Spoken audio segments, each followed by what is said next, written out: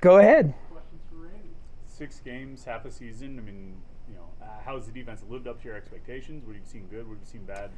Well, I think we've been inconsistent. That's the way I'd put it. I think the fact that we've had well over half of our defense in the top 22 out for at least half of a game creates that a little bit. I'm excited that we're going to be close to full speed, if not full speed, this weekend. And because of that, I think, we're starting to get used to playing together with the people who play together.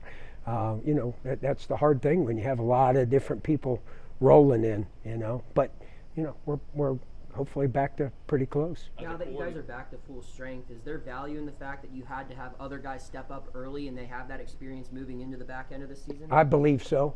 I think you would prefer have guys roll in as opposed to start, but that happens, and it's part of college football. It's part of the NFL. It's what you do. So, you live with who you got, and you hope that those guys, at some point, those extra reps will help us down the stretch. As a coordinator, what did you get the guys to focus on during their bye week to say, hey guys, this thing or these things are the biggest things we got to clean up when we get ready to face Malik Cunningham? That's a good question. At the end of the day, it's back to basics. Tackling, getting off blocks, attention to detail.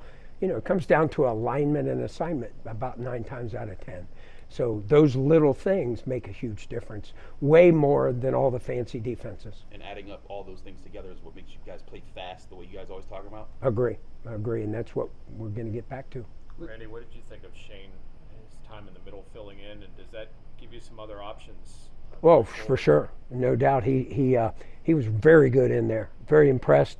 He's a guy who can play all 3 of our positions, so I'm not surprised, but I'm certainly fired up with the ability he's got in there. Is there potential for Savasier to slide outside? Maybe. When you talk about